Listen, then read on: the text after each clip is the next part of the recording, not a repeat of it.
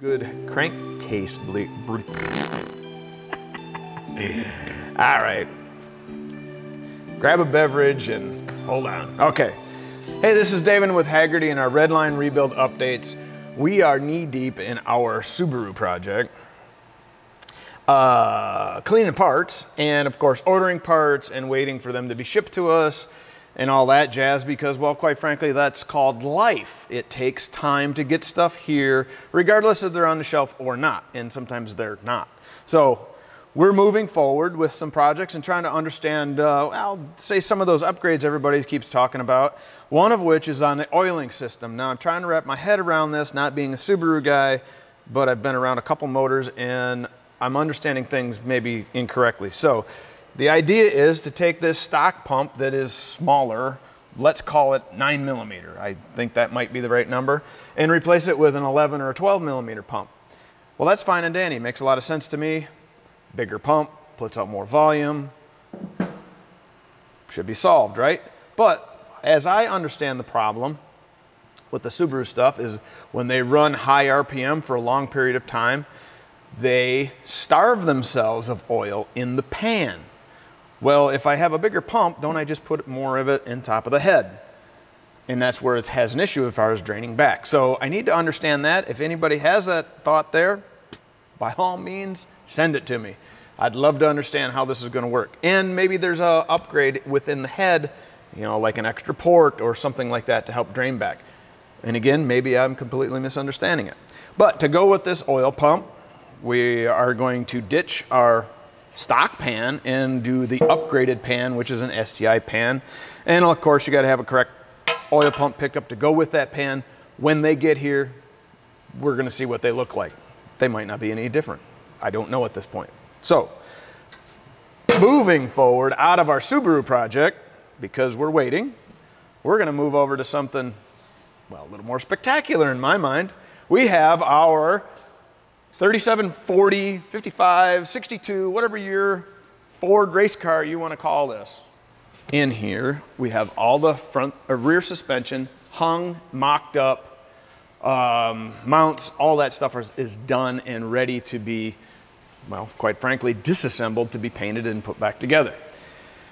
We've gone through and put in a drive shaft loop, which would be required in a racing situation.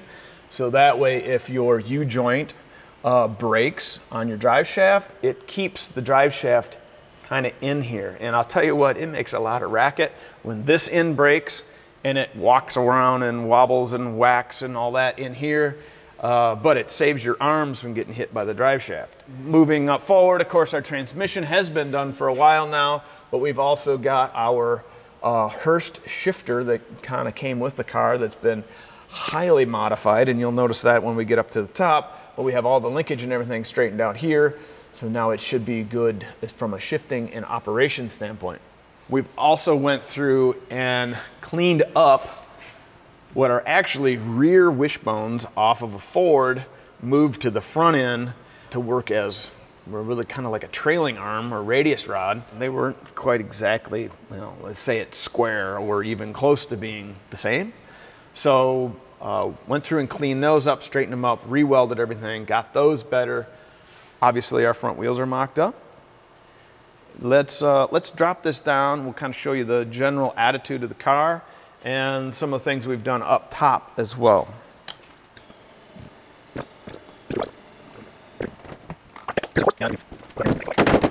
Looks more like a car now, right?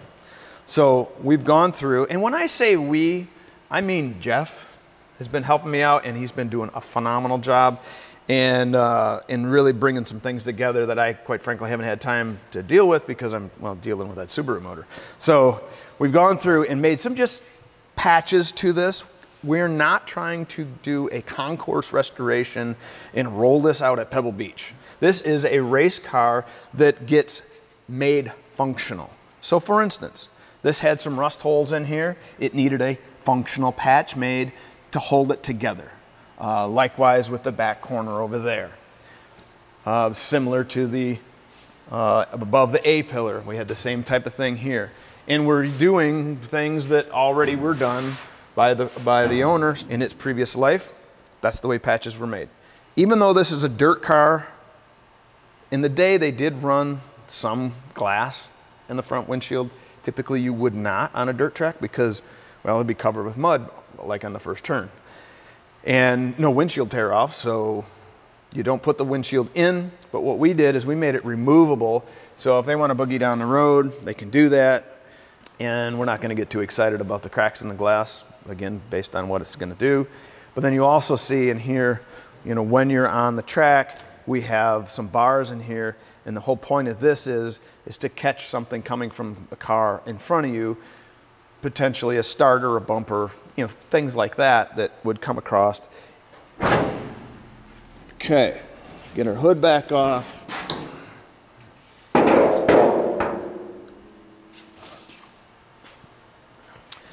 Now, part of the whole function of this, we have to have a viable cooling system, and one of which is this new radiator, aluminum radiator, and Jeff fabbed up this nice shroud to help pull air through the radiator. One of the things I think some people miss out on is I see a lot of people run radiators and fans without a shroud. When you do that, well, you might as well just take the fan off because all it's doing is beating itself in the wind. It offers very little cooling effect on the coolant or the engine. You need to have some sort of shroud around the outside to draw that air through. That's how fans are designed to work. So in this case, put your fan so it's not going to hit the radiator, and then you want to have at least an inch of it or about the center of the fan blade, you know, hanging in and hanging out. That way it offers as much draw as possible. And again, of course, good duct work and all that jazz, and he did a nice job. Again, period correct as far as, you know, just some spot welds around here and then some rivets to hold everything together. It will be fantastic. And then, of course, this is now removable. So 2 bolts, this pops out, and then the motor and trans will come out in a whole lot easier than before. It was kind of rigged up where this poster's right in the way, and it tend to make kind of a draggy spot for the oil pan when it came out. So seat is mounted in position for the average 5'8" tall guy, might say like myself. And then removable steering wheel. We have a nice console or dash here for our gauges. It'll be quite simple. We'll have oil, water, and a tach. Of course, the tach is only for setting your initial idle and making sure you don't over rev things. Quite frankly, if you're racing and you're watching a tach, you're probably losing because people are passing you while you're concentrating on something that's not on the racetrack. We did put a steering quickener in here, and what that amounts to is it's a 2-to-1. So for every 1 turn on the wheel, you get 2 output. The idea behind that is you don't need to be doing this. This is how kids drive in the, you know, on the floor in your living room. Race cars don't drive that way. You should be easy in, easy off, and that'll help that out so you're not oversteering the car. Of course, we have a clutch pedal mounted, and we have a brake pedal in here, and we're working on getting the accelerator pedal in. Also, we're doing the tunnel work, and then you can see our highly modified Indy Hearst shifter that's been cut, bent, twisted, pulled, shifted over, but will now clear everything, go in reverse, all that good stuff that it needs to do. Now, one of the dilemmas that we got into is overall packaging of our brake and pedal systems. Initially, the plan was to have basically 2 stock master cylinders up here and do a dual reservoir for the brakes and then a single reservoir for our hydraulic clutch. Basically, at the end of the day, they wouldn't package, so we kind of did a 360 with it and pulled this brake and clutch master cylinder. It's a combo. It's 1 unit, but it has 2 cylinders but 1 reservoir, and you can lightly see they're labeled brake and clutch, which is usually opposite. So we had to do a little finagling with the pedal assembly. It's kind of an old hot rodder trick. The pedal assembly in this are out of like a 63 Chevy pickup truck. They use the hydraulic slave cylinder, so this is going to work really slick because now we got everything packaged in here in the tight spot that we have, and should work very well. Lastly, we're working through, we did here just the other day, is finished up modifying some stock valve covers. If you go way back when we started this, you'll see that we looked at the stock valve covers. They had some stanchions on them already for breathers, but they were kind of cobbly and looked a little ugly. So we went through and smoothed those out, got rid of all the stock tangs and stuff that are on there for holding spark plug wires and all those jazz.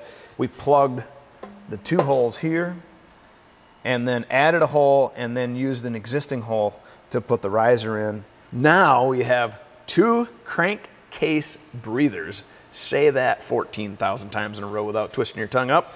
And that will allow the crank pressure that builds up naturally to vent. You put those on the left-hand side of the car because you're turning left, but everything momentum-wise is going to the right. So instead of having the risk of your oil getting pushed up out of these breathers on the right-hand side, you let the air come out on the left hand, which is where it's going to be at. And that's kind of it. We did package in a steering box out of a, oddly enough, a 66 Chevelle. Got looking to see what would work well, and I happen to have one that you could use as a mock-up and said, wow, look at that, it's perfect. So now we're, let's see, we're up to a Chevelle, we're up to Chevy, Chrysler, Ford. I'm not sure what else we would add to this. We got, I think, all those 3 covered quite well in our vintage dirt track racer. I think that's a nice ring. It's got a nice ring to it. Yeah.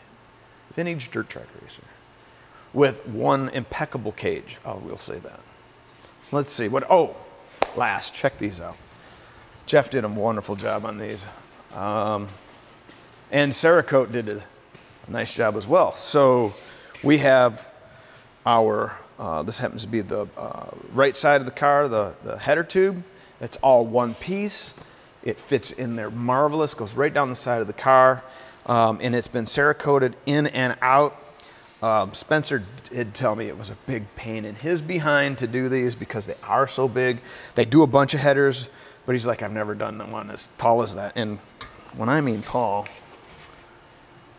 it's taller than I am. So it's gonna be good. I love it. It's gonna look gorgeous against the black paint when we get there. And we got a few things more to, obviously, to wrap up on it, but we are getting close on this. But of course, that can't be done until that's done. Till then, get out in the shop, go get your work done. Hopefully you enjoyed going through the old project that's gonna be the new project and all that. But most importantly, get out in the shop, get your work done. See you.